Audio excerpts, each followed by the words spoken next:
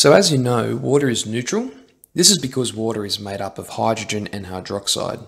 The electric current splits the water into hydrogen ions, which are acidic and should turn red, and hydroxide ions, which are basic and should turn purple. When they mix back together, they should neutralise and turn green again.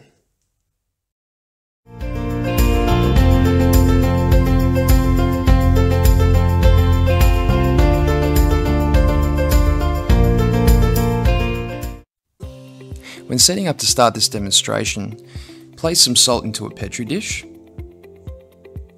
Place your universal indicator chart to the side of it so you can see what's going on, and then fill it with water to dissolve the salt. Just give it a little stir. Next, place your universal indicator into the solution.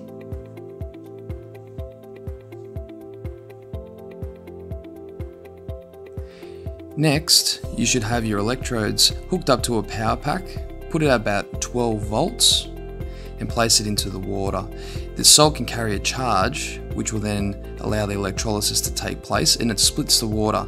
The one gas on the left turning red is hydrogen, and the hydroxide on the right is turning purple, which shows that it is basic.